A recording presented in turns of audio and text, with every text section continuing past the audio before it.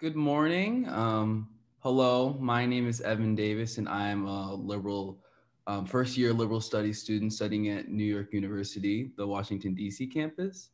The John Brademas Center in NYU, D.C. invite you to today's D.C. Dialogues webinar, ushering in a new era of change and transparency, a conversation with Dominican President Luis Abinader. A seasoned businessman turned politician, President Abinader represents a new era of leadership for the Dominican Republic, Caribbean, and Latin America. His business, education, and political careers have all been shaped by vocation and training in the Dominican Republic and the United States.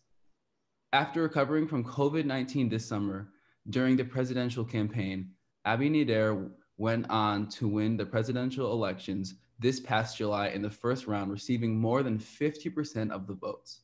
His election marked the end of the last 16 of 20 years marked by single-party rule in the Dominican Republic. President Abinader most recently served as executive president of AbiCorp, which has developed and operated major tourism projects in the Dominican Republic. This family group directed the business project of what is today the company of Cementos Santo Domingo, of which President Abinader served as vice president. So our moderator today, Geovanny Vicente-Romero, writes an internationally acclaimed column for CNN. He is a Washington, D.C. based political strategist, consultant, and lecturer. Geovanny publishes investigative and analytical articles on political communication, democracy, development, human rights, governance, elections, the environment, and the role of women in society. He founded the Dominican Republic Center of Public Policy, Development, and Leadership. Geovanny earned a master's degree in political communications and strategy from the George Washington University and is a PhD candidate in political science and public administration at the University of Murcia, Spain. Geovanny is a recipient of the Dominican National Youth Award for Professional Excellence, and it's the nation's highest honor for people 35 and under. So thank you for joining us today, and start thinking of your questions now. Start sending your questions to our Q&A box, and we can't wait to get started. Thank you. Thank you, Evan, for the wonderful introduction. Good morning to everyone joining us in the United States, and good afternoon to those tuning in from the Dominican Republic, across Latin America and Europe. I'm Geovanny Vicente-Romero, political strategist and columnist for CNN. On behalf of New York University and NYU Brademas Center, welcome to NYU DC Dialogues conversation with His Excellency Luis Rodolfo Abinader Corona, President of the Dominican Republic, entitled Ushering in a New Era of Change and Transparency. New York is home to the vast majority of the 2.2 million Dominicans living in the United States. Also, NYU is home to a growing number of Dominican students. We are proud to host this discussion, which is important to our student body and community. Thank you to President Abinader and to today's audience for joining us for this important event. The first 100 days of the President Abinader's government has been defined by an agenda focused on transformational reforms in the areas of public administration, transparency, universal health care, and the investment climate, all topics which we will learn more about today. We will begin with keynote remarks from President Abinader, followed by a dialogue with questions and answers from the audience. President Abinader, thank you so much for being here. The floor is yours. Good morning to all. Thank you very much, Geovanny, to you and to all attendees. And welcome to this meeting. We want this to be a place for analysis and debate on the future that is to come and the changes that we have already started to do in the Dominican Republic. Firstly, allow me to contextualize some elements so it becomes easier to appreciate the transcendental importance of the transformation that we are already implementing in our country, as well as the exceptional historical context in which these changes are happening. When we first presented our electoral bid to the Dominican people, the situation was quite different. The region's economic including ours, was growing.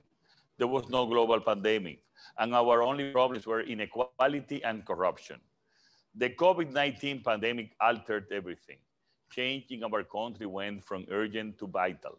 A perfect storm was looming over our heads with a triple crisis: a health crisis, an economic crisis, and social crisis. If the government did not act well, we risked even an institutional crisis. Under these circumstances, we took office on August 16, a mere 100 days ago. I can assure you that from minute one, we have worked tirelessly to fulfill all our promises to the Dominican people and respond to the urgent needs that we have faced due to COVID-19. We have already started to make many changes and reforms. All our plans are in motion.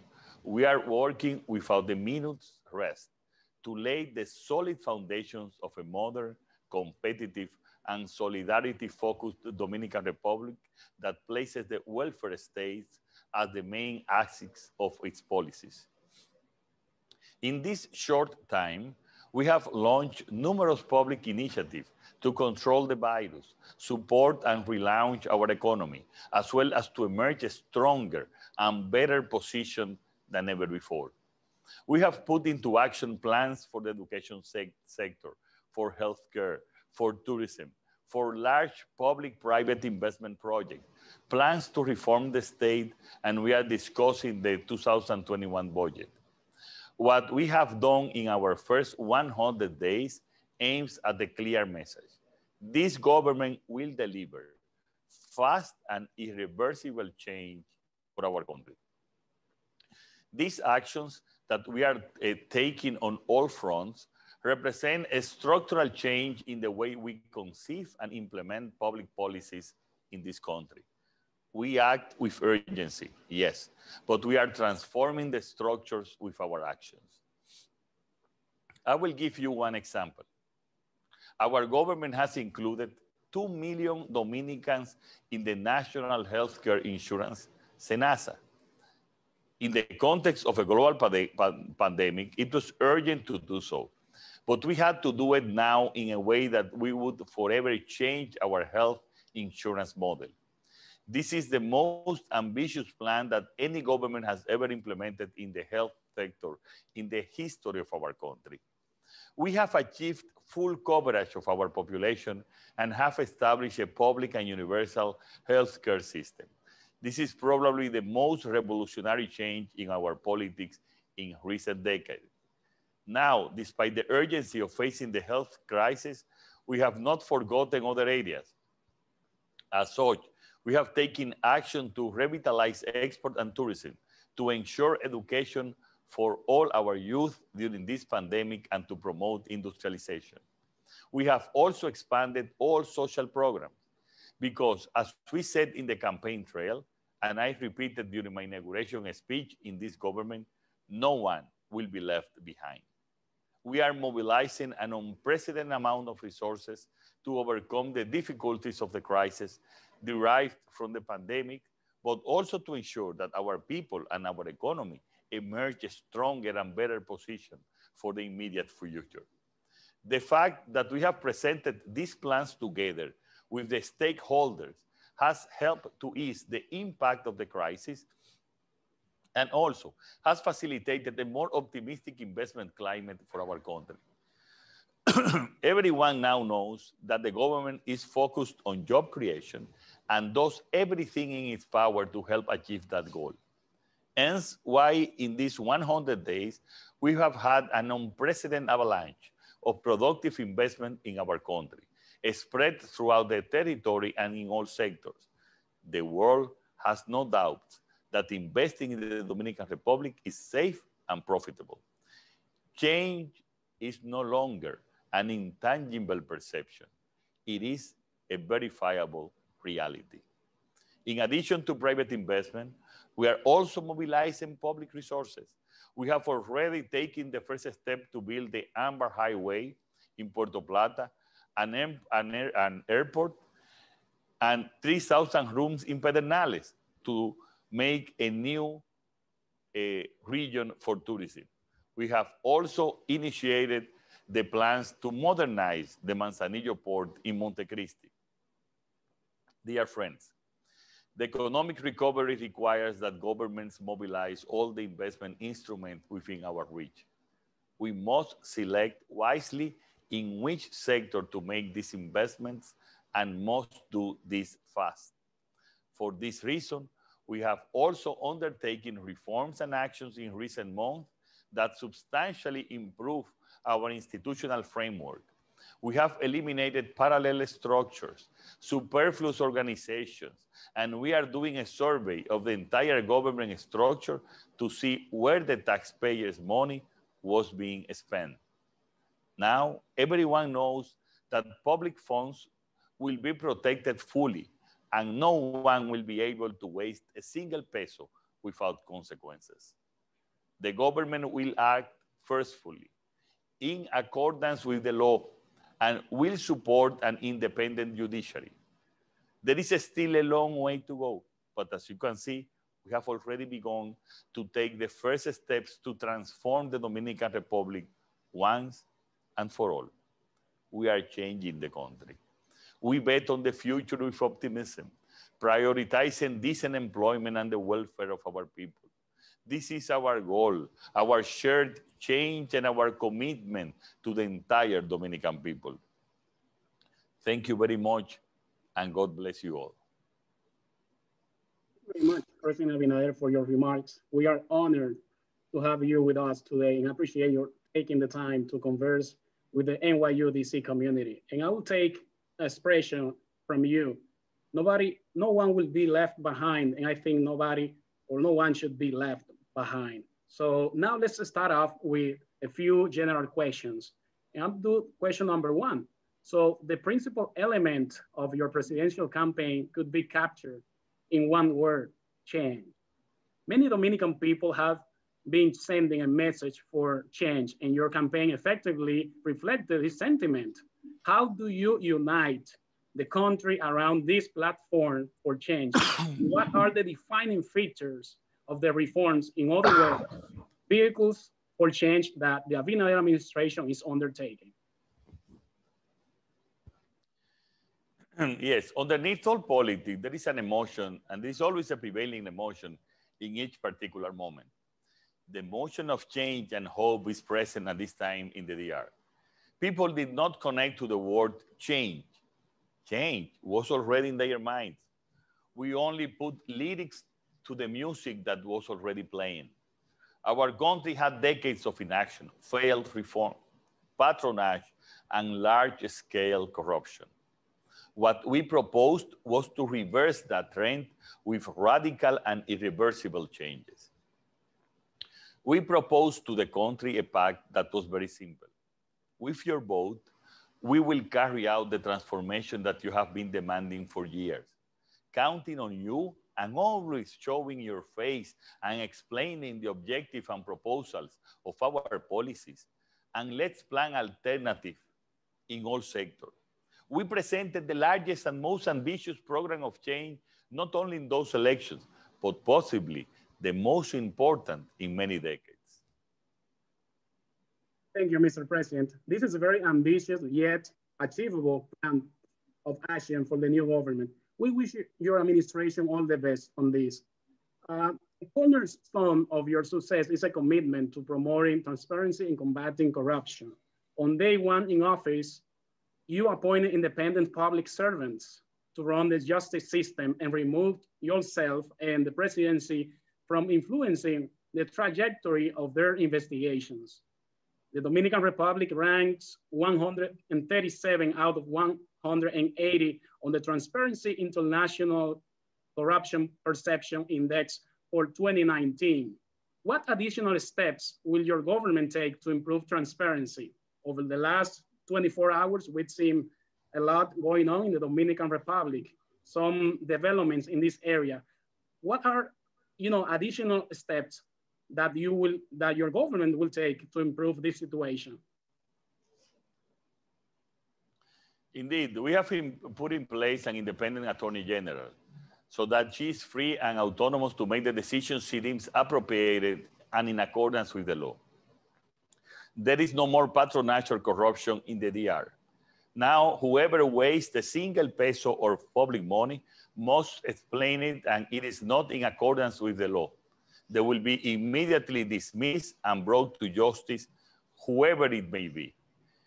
Regarding the fight against corruption, we are reviewing all contracting systems to make them completely transparent and competitive, adapt our legislation, and homologate it with international standards.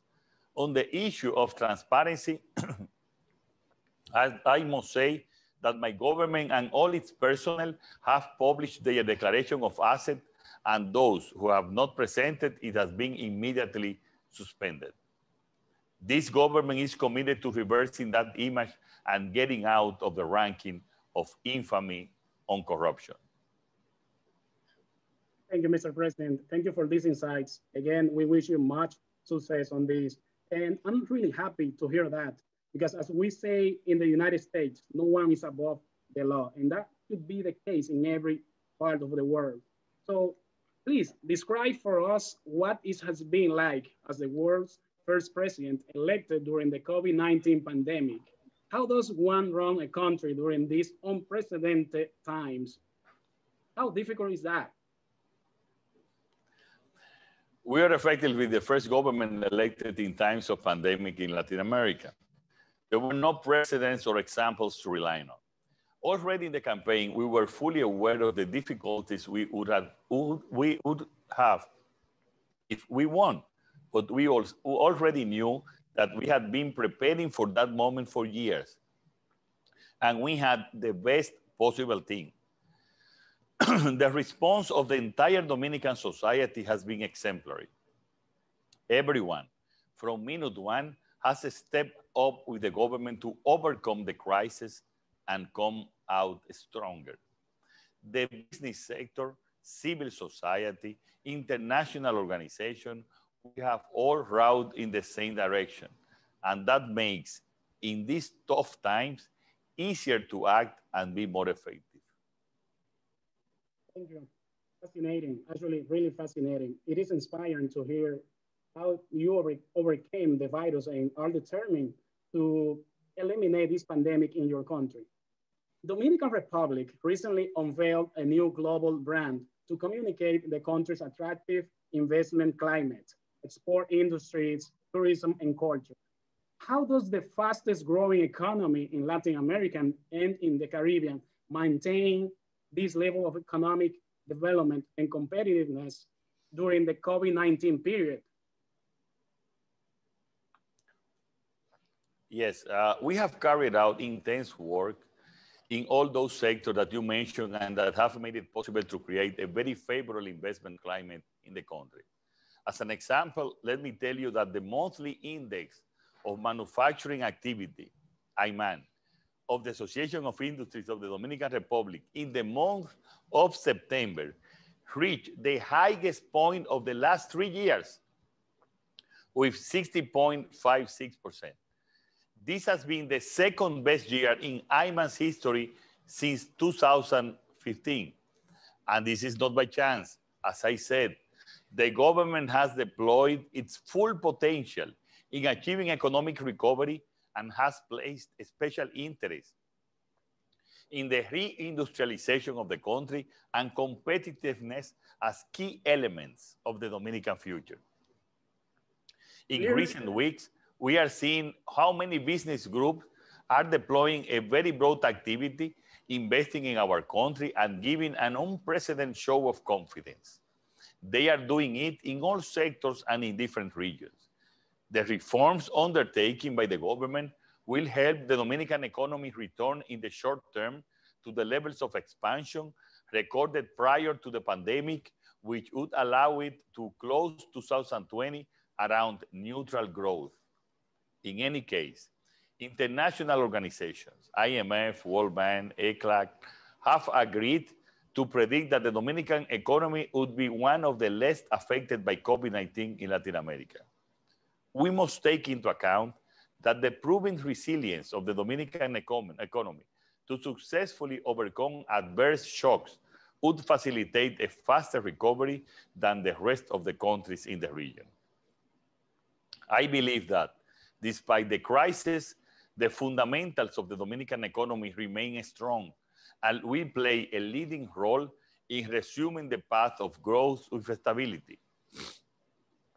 I am convinced that in these complex moments our nation is going through, we must all do our part to banish the historical pessimism that has been present in Dominican thought. Goodwill and a firm decision are required to face the challenges that lie ahead. All united, the public and private sector, this is very important, with a common goal of overcoming the crisis and resuming the path of development. It seems clear to me that things are looking up for the Dominican Republic. And the country is open for business, and its tourism industry is poised for recovery. Many universities this year will be canceling a spring break, but there is always the summer time to visit this popular vacation destination that has it all. We know the ties between the US and the Dominican Republic are among the strongest bilateral relationships for both nations. And the fact that there are more than 2 million Dominicans living in the United States cement this bond. We are also aware that the US president sent a high-level delegation to your inauguration this August with a change in US leadership. How do you envision engagement with the United States as part of the new Dominican foreign policy? As I have said in the past, we have a special relation with the United States. We need to have a strategic relation because of the 2 million Dominicans that you mentioned, because it's our most important commercial partner in terms of import and export of our economy, of investment, the main amount of tourism coming to the DR. So we have to continue having this a very strategic relations, also in security, fighting also crime, international crime. So what I foresee is continue and a more strength relationship with the United States. Thank you. As I said before, according to Pew Research Center, there are about 2.2 million Dominicans in the United States. The majority live in New York State, home to NYU. To this amount, you can add the great Dominican diaspora in Europe, especially in Spain. How is your government reaching out to Dominican citizens around the world? Yeah, that's a very good question, and that I also can explain.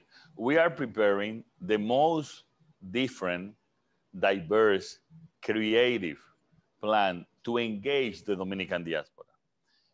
We're going to maintain all these special conditions that they gave to the diaspora to come here during the Christmas time, all those everything. But we are preparing a plan to transform and modernize our consulates to give them much better service by the digital way. We are going to, the Institute for Dominicans in the Diaspora will create a plan to identify our best assets in the professional fields, in the commercial fields, so that we can establish a bridge between them and our country. That even they are citizens of the United States, we're going to tell them that they have two countries, that they should have a place in the US and to be a good citizen there, but also they have a place where their fathers and their grandfathers were born, and that is also a place that they can be. We're going to be very creative with ideas, having and promoting the best of the Dominican cultures, and helping with them also, helping to develop a special niche of business and areas of cultures in the DR. So a very creative, a very different proposal we are going to be presenting to the Dominican diaspora, which we cannot be done at this moment because, as you know, the pandemic creates a lot of limits. Mr. President, and certainly they have another country in the Caribbean to call home. We always do. We get a few questions from the audience. Now turn to the audience, and I got this first question from Eddie Manuel Sanchez from Asua, my home province, Dominican Republic. And he says, what plan does the Dominican government have to implement its economic and foreign policy while balancing international relations, especially when it comes to hot topics like 5G networks and contracts for operating mega ports? Can you repeat the question, please? Yes, of course. So what plan does the Dominican government have to implement its economic policy and in terms of hot topics like 5G networks and contracts for operating mega ports, puertos?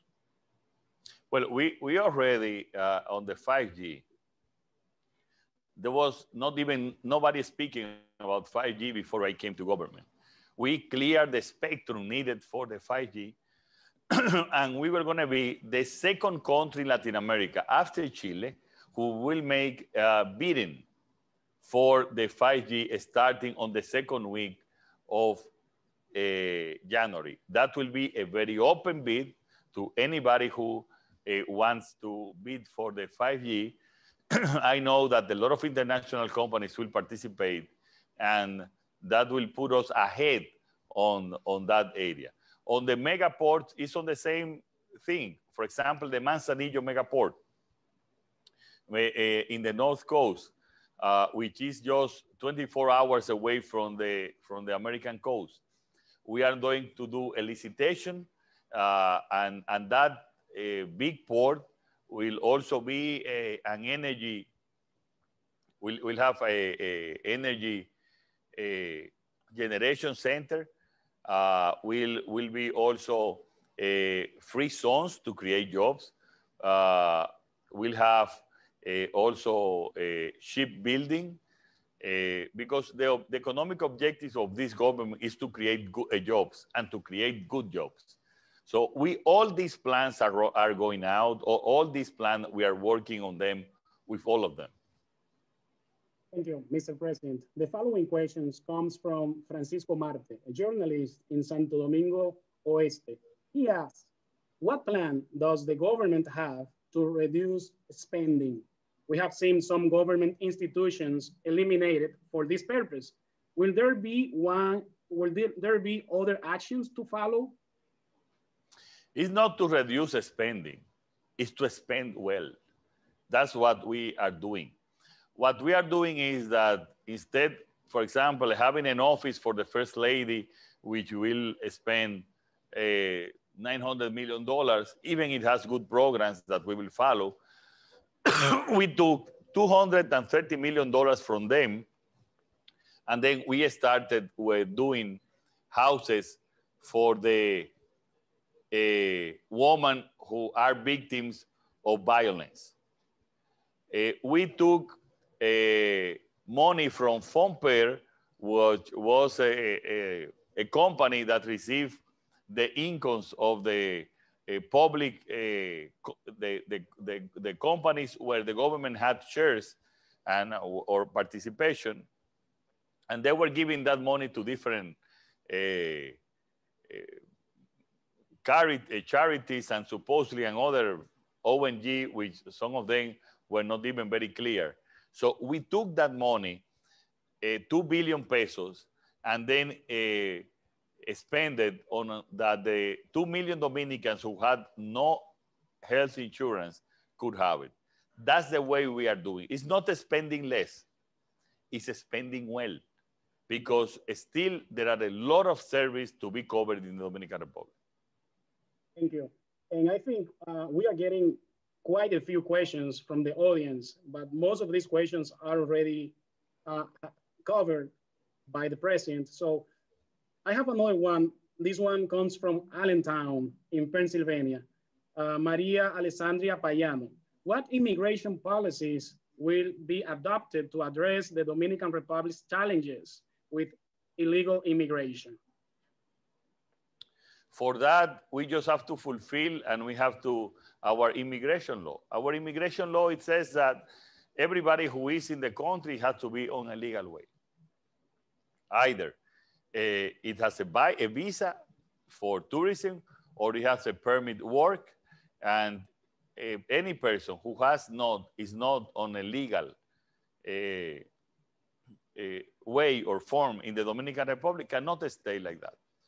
And this is just to fulfill and to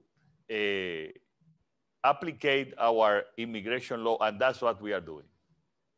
We just got another one from our campus in Abu Dhabi, super far away, as you know. And this is from a Dominican American student. And he asks, is there a way to become politically involved in the country? Can we get connected with Abinader political team? I see some people who already believe in your vision want to stay closer to your plans and your administration. Yes, of course. We are open, and we have all our communication opens. At this moment, you know, we are a little bit more than 100 days in power in government, and we are focused on delivering our promises and helping to get out of this crisis and implementing our views to develop and create jobs. Anyhow, anyone who wants to participate in any way or the other in this government, they can communicate with us, and we are going to be open to take them to the appropriate sector. I can give you all the communication centers of our presidency, Geovanny, and you can publish and they can communicate. Absolutely, we can reach out to them and follow up. So someone asked, can you discuss your plans for national development, changes in tourism, infrastructure, and the agricultural sector? I think you have covered a little bit of tourism, but maybe if we can get like a deeper overview on that. Excuse me, I didn't hear the last part. Sure, I'll repeat it. Can you discuss your plans for national development, changes in tourism, infrastructure, and the agricultural sector? Sometimes on the developers in the past has not been very open on the matrix of the economy. I think even we are a small island, we have a lot of climates. We have a good mining. We have excellent possibility of tourism. We have a very productive and competitive free zones. We have the most amount of airports per square kilometers. So we have good transportation, good communication, at the same time, good ports in the south, and we will have an excellent port in the north, also for the commerce. So what I want to develop is an economy which is not just depending on one factor. It's not in one industry. It's not just depending on tourism. Tourism is an important part of our internal product, but as well it is free zones. At the same time is the agricultural sector. At the same time it are the service and financial sectors. So what I want is that all sectors present, and some ones that are not present in the country, they can develop at the same time. That is very important, Geovanny, because always there is some crisis in some area of the economy. So that crisis will not hurt very hard the economy if you have a very diverse matrix of industry in your country. And that's what we would like to have. And that's what we are promoting. We are promoting industrialization. We are promoting free zones. We are promoting and trying to recover from tourism. We are promoting the agricultural sector. We are taking out all this bureaucracy that just wanted to promote corruption, and also it took years to make an investment in the Dominican Republic. That we are changing. That will take us several months to do so, but we are starting to do so. And that will help and create a lot of new investment. Also, for example, the stock market, we are going to develop the stock market and promote the stock market as never before. Just one company has promoted stocks in the Dominican Republic. We are going to try that in the next months. We should have several companies will do IPOs in our stock market, which will be a milestone in our country. So thank you very much, Geovanny. Thank you very much for having us. I will send you all our communication ways, and thank you very much, New York University and its people for having this communication. This is the best time to invest in the Dominican Republic. This is the best time to make and to do a new business. We are very open for creative and technologies in our country. In the next couple of months, we will make a very important announcement on promoting technology in the country.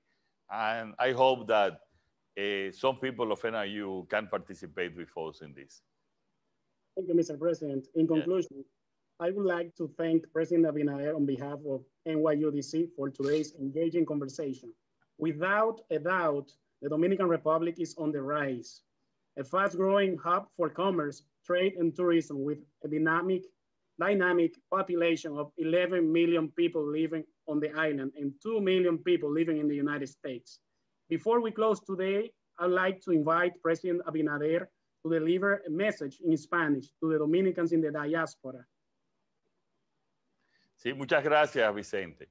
Decirle a toda la diáspora dominicana que nosotros nos sentimos muy orgullosos de ustedes, que ustedes tienen ahora un gobierno que va a construir puentes, puentes entre ustedes y nosotros como nunca antes, puentes para que sus hijos conozcan las mejores tradiciones de nuestro país, puentes para que ustedes puedan sentir que tienen dos patrias, la patria que los vio nacer a sus hijos y a ustedes la patria que los vio desarrollarse, pero también la que los vio nacer y crecer aquí en la República Dominicana.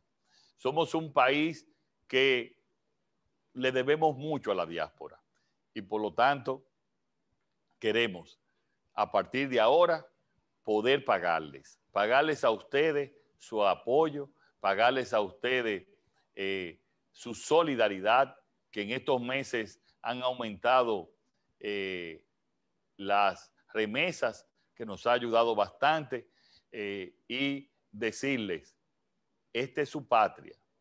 Decirle a la primera generación que los vio nacer, esta es su patria. Y la segunda generación, les vamos a, todos los que quieran ser y tener una doble nacionalidad, van a tener su pasaporte dominicano.